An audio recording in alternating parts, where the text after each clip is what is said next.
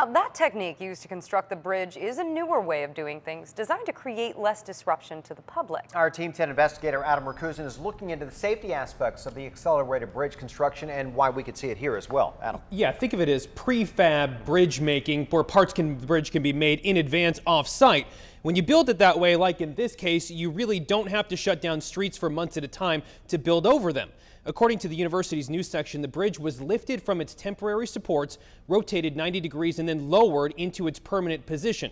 That method is known as accelerated bridge construction. The U.S. Department of Transportation's website says it's a technique that uses innovative planning, design, materials, and construction methods in a safe and cost-effective manner to reduce on-site construction time that occurs when you're building new bridges or replacing old bridges. We spoke with the bridge engineer who explained you can build everything that goes into that bridge at the location and then move those final pieces right into place.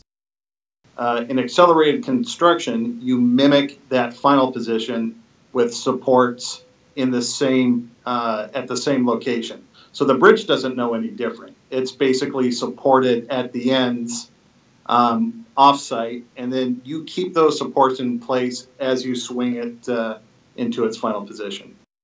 And Chris Hall, who you heard from right there, says while it's a pretty new method of construction, it is a tool that engineers are using, and you could see it more in California.